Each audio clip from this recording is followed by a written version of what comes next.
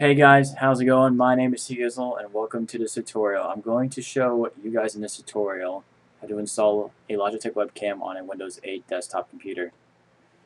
Now, the reason why this would be a problem is because if you bought a Logitech webcam from a certain time, the installation CD it comes with would only work for XP, Vista, and 7. Now, there's a really easy solution to fix this. Now, what you're going to need to do first thing is come over and open up your browser. It can be any browser. I just use Google Chrome. And you'll put in this link that I will put in the description, and it'll take you to this website. And on this website, on the Logitech website, it shows you all the available webcams. Now what you're going to do is find your webcam. We'll use mine as the example right now. This is the webcam I have. And you go over to downloads, and then you'll make sure this says Windows 8. Also, if you're doing this for Mac, make sure you can put Mac, or if you don't have, or if you lost your CD, you can also get the software from this website as well for any other OS. Just make sure for Windows 8 users, this is Windows 8, and you just download the software. I've already downloaded it. It's already on the desktop over here. So let's move this over here.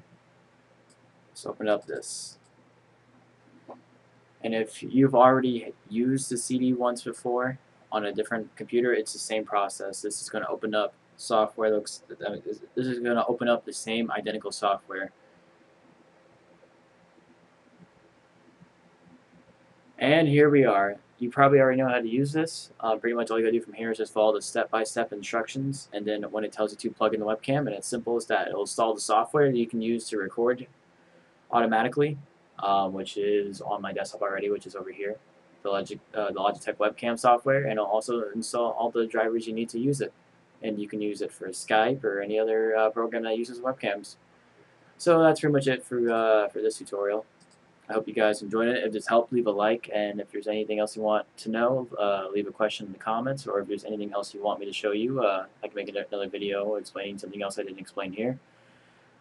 So yeah, thank you for watching. See you next time.